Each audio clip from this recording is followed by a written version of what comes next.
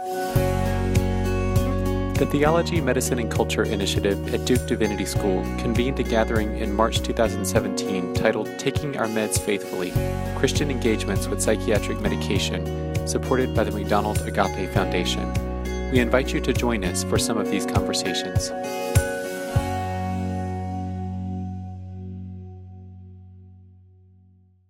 I'm Brett McCarty. I'm a doctoral candidate here at Duke Divinity School, working in theological bioethics. I work closely with the Theology, Medicine, and Culture Initiative, and it's my great joy today to be joined by Dr. Jeffrey Bishop, who's the Tenet Chair in Healthcare Ethics at St. Louis University, where he directs the Albert Carnegie Healthcare Ethics Center.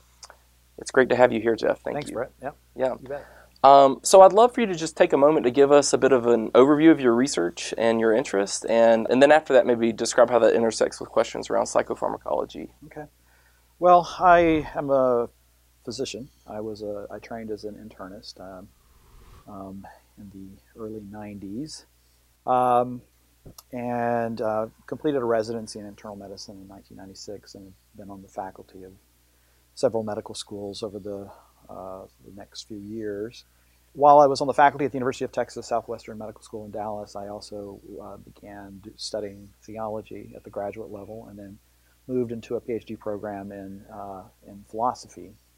And my interests have always been the social, moral, political, and philosophical foundations for the kinds of practices that emerge out of in contemporary medicine, specifically around the body and how medicine thinks about the body and how the body becomes a thing for medicine. And then how the brain becomes a thing is also, and of course brains are things, and bodies are things, but it takes a particular kind of twist, or turn, in contemporary medicine, especially, beginning in the 19th century, but especially as we move into the 20th century with the way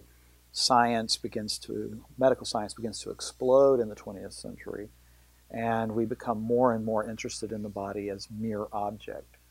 And then now, most recently, the brain as mere object as well.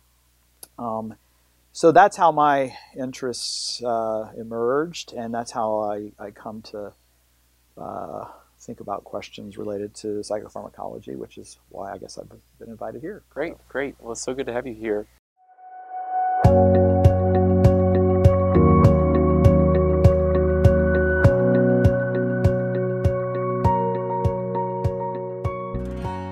So in your paper for this conference, you talk some about the technological imaginary that's developed. I'd love for you to explain that concept a bit, and also maybe to say some about how Christians may be kind of problematically taking up that imaginary also.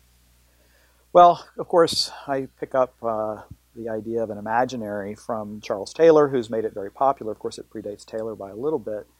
And the idea is that certain things become possible for a group of people who share a common time and a common set of assumptions about the nature of, many things, about the nature of the body or the nature of the brain. And I think that there's a particular way in the last 20 to, maybe a little longer than that, 20 to 50 years, where the technological dimension of our lives has kind of captured our imagination as a culture in a way that sort of overwhelms other ways of thinking about bodies and brains and minds. And so I started thinking about the way that the technological imaginary, drawing some early 1950s work of Martin Heidegger about the technological enframing, and began to think about this more broadly, about how not just the elite in a society come to think about the brain as a technology to be manipulated or a device to be manipulated, but the way our culture itself is beginning to buy into that, and how that imaginary not only enables certain ways of thinking, right, but constricts our ways of thinking about the body, the brain, the mind. Say a bit more about this concept of enframing. I'm particularly interested in your claim that we think of the brain as a device. So Heidegger had this sense that, or this insight, I think, that our ways of thinking enable us to take up certain things in the world, take up with certain things in the world, okay? And so the best sort of example would be if we thought of technology not as the tools or the toys that we have, iPhones, computers, drones, those are the products of technology. And technology itself is more of a way of thinking, right? Or a way of seeing and knowing the world. And so technology is, and this is a simplistic way of putting it, but technology is like the lenses that we, certain things don't come into relief for me because I'm partially blind, right? So they don't come into relief for me until I put a certain technology, right, on, and now they come into relief. So technology permits certain objects to come into relief so that I can see them and know them and understand them in a certain kind of way. So that's what he means by, I think, by the enframing, but it's much deeper than that. So what he wants to say is that the actual things in the world themselves only appear to us insofar as they are mediated by this technological mindset or this technological framing, technological enframing, right? And so if they only come into relief for us as those kind of objects when we're putting on a certain way of thinking about them, right? What are they in themselves? How might they appear if we have different ways of taking up with them, right? And I think that's what he means by enframing. And he wants to permit, there are moments. I mean, Heidegger is a very complicated figure in history, and there are many things we need to reject about Heidegger. But there are these moments in Heidegger where he becomes almost mystical, in the sense that he says, look, if we could just set aside these modes of enframing, not set them aside, but pay close attention to them, then reality might be speaking to us in a different way. What's real might be speaking to us in a different way, and we might find new ways of taking up with it, right? And so that's what he means by enframing, and that's what I'm trying to get us to begin to think about. If we think of the brain as just a device, right, and the pill as another device, we forget that standing behind all devices are all kinds of steps, all kinds of processes going on, all kinds of powers behind those devices. But the device itself gives us the illusion that there's not much depth to it, right? That there's not anything else going on behind it.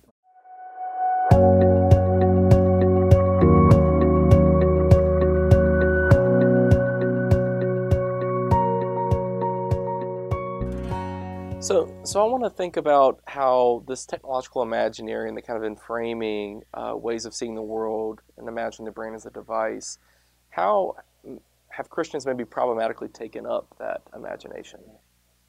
Well, specifically Christians, there's a way in which when someone is suffering and you've got a tool that looks like it's just a tool, right? We tend to want to deploy it because we think it can't hurt. It seems like it might help, and so we're here to help one another, right? And that gets couched in a number of ways. Sometimes, especially when you're being an apologist for technology, Christians sometimes talk about becoming co-creators with God, where we take the failures and frailties of creation and we say, let's intervene, let's do something with this in order to make it better. Of course, as Christians, we're called to help. We're called to be there for one another. And sometimes that will mean intervening with medication. I've intervened with medication and surgeries and all kinds of things on patients for years and years when I was practicing medicine. And those things are thought to be good. So the problematic ways of taking up with it is because we want to help, and sometimes you feel helpless. And when you feel helpless and you've got something that you think of as merely a tool, and you want to deploy that tool, it leads to that thinning out of what's really going on in a person's life, right? And so what is lost when we deploy the tools gets covered over in a sort of utilitarian calculus where, well, we're going to do good, or we're hoping that something good comes out of this, right?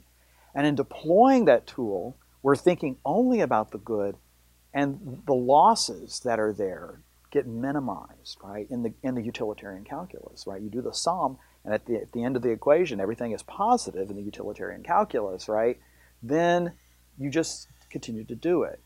The problem is that thins out the complexity of people's lives, their lived experiences, and it might even, in some instances, crowd out the possibility for God to act, right, in the midst of someone's suffering and someone's pain. Now, that said, we also believe God acts in the midst of intervening, okay? So I don't want to minimize that at all. But I do want us to be thoughtful, reflective, prayerful about the way we think about those tools, because they do thin things out. An example might be, I'll start with what I would think is somewhat of an easier example, like attention deficit, right, and the use of Ritalin or other stimulants to try to bring that under control. First, there's a lot of question about whether attention deficit is a thing, or if it is merely a concept that emerges in the late modern industrial West, right?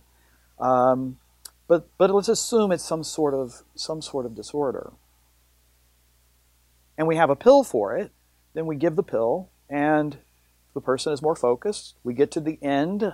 We get to the utilitarian end of it, the being more effective as a member of society end of taking the pill. But what is lost are all of the practices that one has to participate in as one begins to learn how to control one's own attention, right? So that if we don't have the pill, then society might have different educational programs. I mean, one of the things about attention deficit is the kids are all over the place. Well, that's because kids aren't necessarily designed to sit in a classroom and to just consume information. They're sort of designed or created to pick up and engage with the world and not sit still in a classroom, right? So rather than creating educational programs and societal structures that take up what those kids are actually created to do and to be in the world, right? And then teaching them how to gain control over that wild-eyed, explore the whole world, right? Rather than creating practices that kind of help them to funnel and focus their attention, right, we give a pill, which then just allows them to become good consumers of information. Now, that's not to say that that isn't a good thing, right? But what it does is it allows the technological imaginary to dovetail very easily with a social imaginary that thinks of knowledge as nothing more than information to be used to make you a more productive member of the machine of society, right? So in doing that, we kind of become numb to the idea that we might actually be able to create richer societies, meaning more culturally, mentally, spiritually richer societies, if we had to engage in practices that and create structures that enabled those practices so that people could actually flourish, maybe in a way that's more in accord with creation.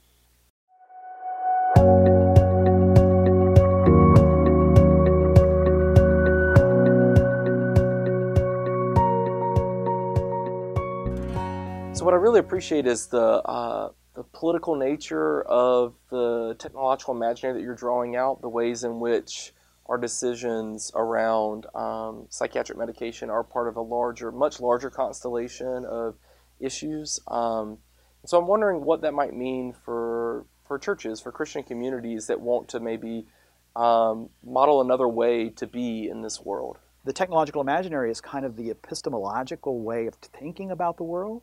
And what it sees is the things in the world as nothing more than power relations. And what it does is say we just got to maximize power or maximize utility, right? So it deploys a whole way of thinking about the world. And I actually think that for Christians, that the world is not a power ontology. There's some other ontology at work when we look at the world through the lens of the cross, right? As opposed to the technological imaginary. So what I would say is that, we have to return to our practices, our ways of taking up with the world that are liturgical, that require us to kind of haltingly take up with nature, accept it as, or rather creation as opposed to nature, to take up with creation haltingly in a kind of respectful stance, right?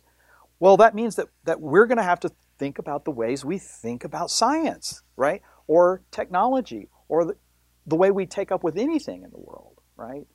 And I think that means that out of that, we have to create institutions within the Christian community that permit us to see people not as someone who's failing to pick up and take up with the world and become productive in the work ethic that is deployed in our contemporary society, right? But as someone who's, think about a child who maybe has attention deficit disorder. What is going on there? They're taking up with the world in wonderment, right? They're trying to explore it and understand it and take up with it in all kinds of different ways. That's a beautiful thing, right? But because of the way we do our education, we kind of put blinkers on that. We kind of stop it, right? And so the question is, okay, well, if that's a beautiful way of taking up with the world, then what do we need to do to maybe enable some of that so that we might see the world differently than the way that we've been taught to see it through the technological imaginary? And the same thing when it comes to people who do suffer in the midst of whether it's the technological imaginary or even the cruciform imaginary, right? If they are suffering under that, maybe there are other ways that we take up with them, right? Forming a community around somebody who has depression, let's say, people are constantly checking on them, constantly engaging them, constantly taking up with them in a different way than just saying, "Oh my goodness, they can't get back to work." So let's say you're talking with that person who has experienced deep sadness, loss of energy, and thoughts of suicide for like the last 30 years. What are some of the practices you'd recommend to him or her to resist the technological imaginary that you've so helpfully described? I think the church has always had spiritual directors, communities of people that surround people who are suffering. And, I'm not a psychiatrist, so I can't actually come up with a therapeutic model or what kinds of things are necessary. But I do think that we have traditions, and unfortunately, the traditions of spiritual direction got tied up mostly with the idea of confession, where it was simply, I've got to confess my sins, then I got to get forgiven, and then all is well. In reality, that's kind of the manualist tradition of confession that comes about in the later medieval period. Prior to that, it wasn't quite like that. I think there was more, your spiritual director was your guide, right? The person that helps you to see yourself in ways you can't see yourself and imagine yourself in ways that you can't imagine yourself. I think of it as, in a way, my wife is my guide in marriage, right? She's the one who shows me all my faults and all of the dark, ugly things that I might say or do when I'm stressed. But by showing me those things, she gives me a chance to do some work on myself, right? And I think we have those traditions in spiritual direction and in confession. Now, of course, in confession, it makes it sound like somebody did something wrong. And I think the tradition has for a long time believed that, I think even Thomas Aquinas talks about melancholia as possibly something wrong with the matter. And what he means by that, we would say with the biology, right? But he still sees it as an important aspect of finding a way to be faithful in the midst of the fact that I have failing biology. We all have failing biology. And so maybe it is a problem with the material, but there are ways in spiritual things, prayer, fasting, other things that we might be able to do, right, that will help to shape that biology itself. And so I think there probably are ways in which this spiritual dimension even if we don't think of confession as I've got to tell you all the wrong things I've done, right? If we think of it as someone who is literally telling their story, right, to a guide, right, and that guide is reflecting back that story and gives them a chance to see who they are, or who they've become, or what they look like from another set of eyes, right? That gives them a chance to change themselves, to begin to engage in those practices of self-reflection or practices of prayer that might actually also help with the melancholia or the depression. Great. You mentioned other ways of taking up with the world, and I'm wondering if your description of spiritual direction could be paired with an alternate understanding and way of taking up with psychiatric medication. With the rise of modern natural science, we began to think of everything as a scientific, biological question according to the precepts of naturalism. Okay? In other words, we're just a kind of natural thing that is all from the ground up, from genes to brains to behaviors, right? That's sort of the way people think about it. And there's no sense that there's a way to have a top-down, where some thought, some thinking, some mode of consciousness might feed back downward and begin to shape it the other direction, right? We've lost that as a way of thinking. What I think that means is that we have to think of medicine and psychiatry as fundamentally a spiritual, moral endeavor, and that the information we gain from the natural sciences has to be in service of that spiritual, moral dimension, as opposed to the other way around, where we think, the biology is what enables the spiritual, right? Because it's all ground up, and finally we get consciousness. No, consciousness can feed back downward, right? And the consciousness, the awareness, right, which is not just an awareness of myself, but an awareness of the world, awareness of my relations to other people, and an awareness to my relation to the whole, which might be awareness of my relation to God, right, can feed back downward to shape the kinds of beings that we are, materially speaking. And how might that look constructively for psychiatric medication? Right now, it's a difficult thing because modern psychiatry exists within the technological imaginary, which has the political dimension of our social imaginary, right? So right now, it's all takes place outside of that. It's almost as if our spirituality is a little salt and pepper added onto the top of the biological meat of my brain, right? That the spiritual is just a little decoration, a style. And that's the way modern psychiatry, I fear, is thought. And I think for Christians, we have to reclaim that actually psychiatry is a tool aimed at other kinds of ends, other kinds of purposes that are articulated from the spiritual, moral dimension of Christianity. Or even possibly Islam or Judaism, right? So spiritual directors who can prescribe psychiatric medication. I think you don't have to be a spiritual director. Let's put it this way. I think spiritual directors might need to be directing whether someone needs medication at times. And that sounds so fundamentally foreign to the way the entire political power of psychiatry is currently deployed that people are going to write me off as a quack if I say something like that. But I wonder if that's not the case. A spiritual director might, who is sophisticated enough to know when it's when it's so risky that they might need medication to kind of attenuate that risk so that the spiritual work can be done.